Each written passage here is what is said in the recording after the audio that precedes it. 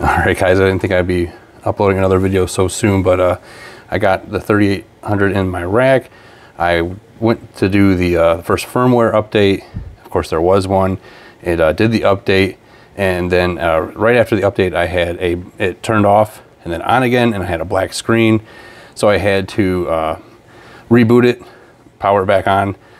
Powered it back on, went and checked for another firmware update. There was another one, and it did the update, and now I got this screen here. Let me flip. It's telling me unplug my power cable. Please check you. Oh, ran out of digits there, I guess. Update error 2C02. Please check you. Couldn't fit it, your network. Unplug and reconnect the power cable cord and try again. Okay, so let's see. Come back here. Don't give me any flack for my cable management here either. I'm still in the progress of updating this. Yours probably doesn't look much better. Unplug it. Plug it back in. Let's go back here. Okay, what we got? Main zone up, main zone on.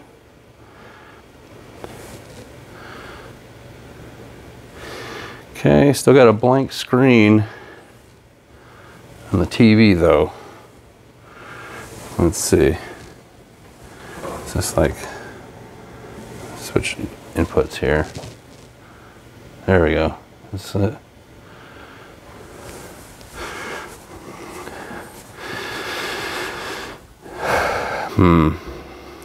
Another black screen.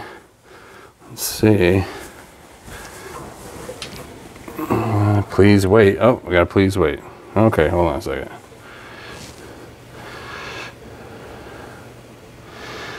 And we're doing an update again. Okay, goes right back into the update again. Goes right to 99%. Let's see. Come on. Come on.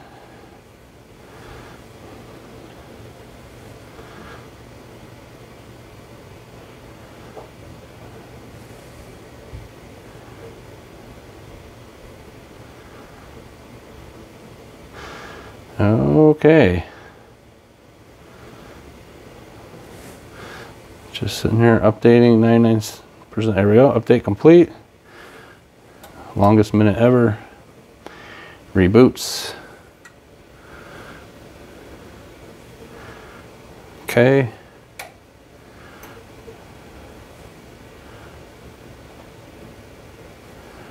Back to the main zone. Stereo Blu-ray. But black screen on the TV. Let's see here.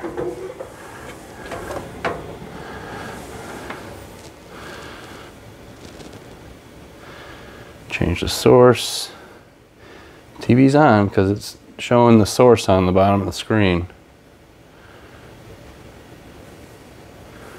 Still a black screen. Turn it off. I'm going to turn it off. Turn it back on again.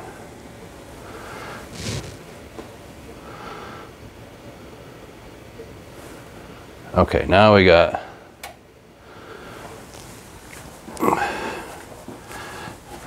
the Denon screen here. Okay. Where did I put my remote? Oh, put my remote back here.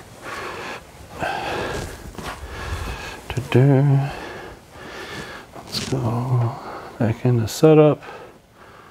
Let's see if we got another firmware update is what I want to know. Firmware, check for update. Okay, now we're on the latest one. All right. One thing I did want to check for somebody on the forum real quick that I was having trouble getting the transducer output set up here. Let's see, speaker config, yada yada yada. Okay, that looks fine. Let's go. There we go. Tactile transducer setup right at the bottom there. There we go. Enabled. You can set the level. Low pass filter. There we go. All right. Thanks for coming along with me again. Like I said, I'm going to be testing this out over the weekend. Hopefully put it through its paces. First I'm going to try and run it with no amp, just the amps in the AVR, see how well it does, and yeah, take it from there.